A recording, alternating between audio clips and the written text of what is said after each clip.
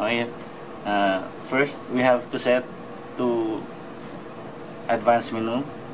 Press enter, and then go to configuration. Press enter, and then scroll down, and then enter in menu type. Choose advanced, and then enter. Press escape 2 times, and then press enter, and then go to configuration. Press up, enter NMC IP address settings, press enter in manual mode, enter, and then enter the IP address.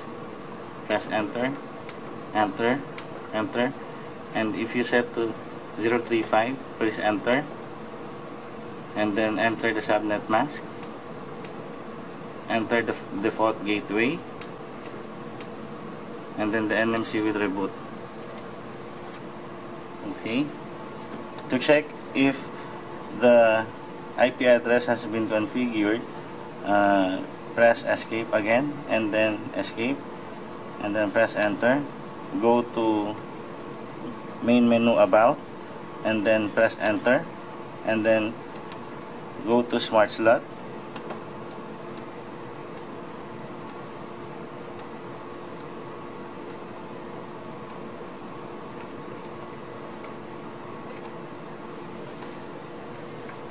Enter, and then scroll down,